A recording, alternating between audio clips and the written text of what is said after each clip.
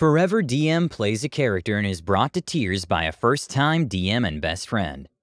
Hi everyone, All Things D&D is back with another story. For most, D&D is a creative outlet for fun, adventures, and good times. For others, D&D can be the thing that helps drag them out of a deep depression, with the help of friends and teamwork. This story shows us that D&D can help us through our worst of times. I am my group's Forever DM. Our core group has been gaming together for more than a decade. A new player joined our group, and he volunteered to DM and give me a break. I'll spare you the details, but it did not go so well.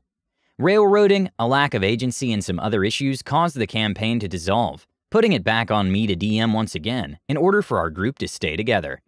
The new player/DM moved away, so it was at least an amicable parting. One of the other guys in the group decided to step up to give me a break. It was his first time DMing. He did not do voices, didn't have a rich lore for his world or complex maps, but what he did have was imagination and the desire to make it a fun experience for all of us. Outside the game, this was one of the worst periods of my entire life. I was battling some crippling depression, had some issues at home with my marriage, and a very hostile situation at work. I was in no position to DM, and honestly was barely checked into our games as a player. That will become more relevant later.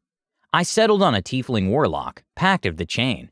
My familiar, a smart-ass imp named Rannon. My tiefling was simply named Defiance. My fellow players did not know, but I had worked it out with the DM ahead of time, that my patron had split and fractured my soul into two. Defiance was very vanilla and boring, but Rannon the Infamiliar was full of life, vivacious, witty, and had a steady stream of insults always at the ready. In a way, it was very much an emulation of my real-life situation. The party was always a bit weary of my character, especially because the imp was a real mischievous bastard. He was unpredictable, loud, insulting, but definitely useful, and kept everyone on their toes. Defiance was always apologizing for the imp, but no one ever really knew that Rannon was the unbridled emotional side of my actual soul, manifested into this annoying imp. But the real reason they were suspicious of me is that my character was a warlock, openly using magic in a world where magic was strictly illegal and punishable by death. However, being a former slave, Defiance had nothing left to live for, except for turning the barbarous slavers inside out, a mission the others in the party also shared. Throughout the campaign, the new DM was dropping some hints and lore about my patron, along with some clues about how I could rejoin my soul together in order to make me a whole and actual person again. Obviously, this was something my character was very interested in, perhaps even more so than destroying the institution which victimized him. We had been running this campaign for over a year, and I was finally coming out of my depression. Anyone who's ever dealt with depression knows it's not something you snap out of. You slowly come out of it, but some days you feel terrible and other days you can scrape together some energy to do things. But the better days were becoming more frequent. Defiance began to grow a sneaking suspicion that his patron was an archdemon, whose plan was destroying the world's pantheon of deities. We had worked up to being around 16th level at this time, so I had the ability to speak with my patron when needed. I did this and asked him directly if he was an archdemon, attempting to overthrow the pantheon. He said yes, and that I, as his servant, was obligated to help him, or he would never restore my soul. I asked him what he wanted me to do, and he told me to slay my party members, as they were a threat to his plans. Do that and your soul will be restored. This offer was very tempting. First of all, my party had not exactly been gracious or welcoming to Defiance, and sort of treated him like an unwanted stepchild. They slowly learned about his soul fracture, and any time I was interested in pursuing a means to restore my soul, they always had more important things to do. After giving it some serious thought, Defiance told his patron to get bent. He reasoned that his patron's gifts were not benevolent, but powerful enough to enslave him and others, making him actually worse than the slavers on the material plane who took his agency. The archdemon pulled a shimmering silver string from my soul and severed it, as the DM put it, cutting me off from all my arcane power he once gifted me. I was now simply a level 16 peasant. The following day, my group was gearing up to traverse to a holy temple, where they believed they could open a portal to the astral plane in order to prevent the archdemon from exacting his plan. And dressed in plain clothes with no imp by my side, broke the news I was not going to be able to accompany them. They asked why not, and I explained to them what happened. The reaction was genuine, as the DM and I role-played the interaction with my patron privately. The party was moved by my sacrifice and understood the implications of me foregoing the possibility of having my soul restored by refusing to kill them in their sleep. My best friend in real life is a dude named Will. People could live 10 lifetimes and still never have as true of a friend as this guy. He's the most patient, most forgiving, most ethical, and most genuine person I've ever met. His character was a half-orc barbarian named Aid, who was unflinchingly brave, strong, and principled. The entire campaign, Aid did not care for Defiance, and certainly did not trust him, but Aid witnessed what had just transpired, and how it all went down, and he was moved nearly to tears. "The Holy Temple can wait," Aid proclaimed to the group. "We have to do something more important first." Aid explained in light of Defiance's sacrifice and proving both his loyalty and genuineness to the group that he was going to return the favor.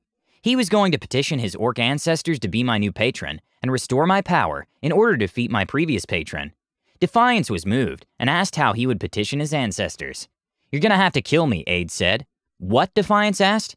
"You'll have to kill me," Aid repeated. "It's the only way I can speak directly with my ancestors. I'll definitely tell them I'm not ready to join them, but I'm only temporarily crossing over to tell them the story of your sacrifice and how they must help you by empowering you with the fury and might of all the orc clans." Earlier in the campaign, we pilfered a scroll of resurrection we were hanging onto for a dire situation. Aid said I could drive a sword through his heart, ending his life, and then use the scroll of resurrection to bring him back.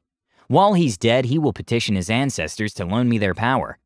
Our group plays with a few optional rules, and one of them is Matt Mercer's rule, that when performing a resurrection, you roll a d20, and on a nat 1, the spell fails, and the character is permanently dead. So my best friend Will was willing to put his level 16 character on the line for me. In-game, Aid also knew there was a chance resurrection would not work, and so the risk was small but real. Defiance said he was not comfortable with the arrangement and could not ask Aid to do it. Aid insisted it was not my decision but his own. So we went through with it. I plunged a dagger into his heart, ending his life.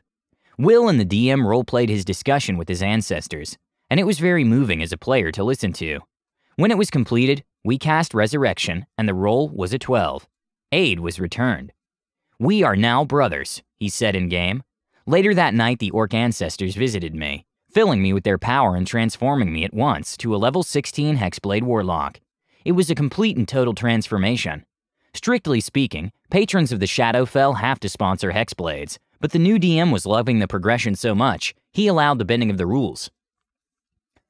Fast forward a few adventures and we all hit level 20. We were in the astral plane marching upwards towards the Temple of the Gods, fighting hordes of lesser demons along the way.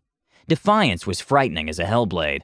I spec'd him for pure combat, as he was now a tiefling on a mission, hell-bent, no pun intended, on destroying his treacherous former patron. We finally meet. Our group is tired from fighting our way through his minions, but we were here. The final fight of the campaign, and it was a slog.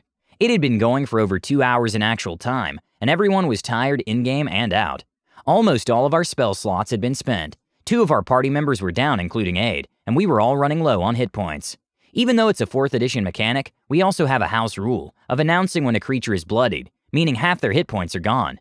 New DM had announced the Archdemon to be bloodied at 375 HP, so we knew he had 750, and we were very close. I had 1 first-level spell slot remaining, and only about 11 hit points. I had the Archdemon marked with my Hex Curse, and knew I could end him with a critical hit. So I used my first-level slot to cast Misty Step, 30 feet above his head. I plunged downward and rolled the dice. Nat 19, a crit because of the Hex Curse. I drove the blade through my former patron's head. "I'll be taking my soul back now," I whispered in his ear as I twisted the blade into his skull, dropping him dead. I stood covered in the blood of my fallen former patron, with my soul restored, both in-game and out. In real life, it was a very cathartic moment for me.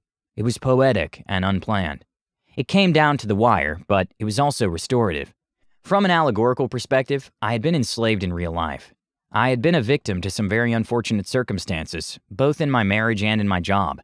Depression had really torn apart my soul. My best friend Will helped carry me through it. He was always there for me, always willing to help, always willing to talk, and in a lot of ways actually saved my life. I've only told a few people this story, and from my group, only the new DM and Will knew how profound this whole experience was for me. I'm pleased to report things are much better now. My wife and I worked things out, and the situation at home is the best it's been in years. I was able to extricate myself from an abusive work situation and get some help in therapy. I'm actually DMing a campaign for our group now, and it's going well. I don't want this to sound too sappy, but it's the truth. The experience was a good lesson for me. No matter what this world is doing to you, fight back. Don't let the demons destroy you. With whatever you can and however you can, don't give up. Slay those demons and take your soul back. I'm a firm believer that D&D is just group therapy with dice. This story perfectly identifies the soul of D&D, an adventure both in and out of game, a place where you can be the real you. I'm so glad they shared this wonderful story with us. Don't forget to subscribe to our channel, All Things D&D. Our videos are posted every Tuesday and Friday, so stay tuned for more amazing Dungeons & Dragons content.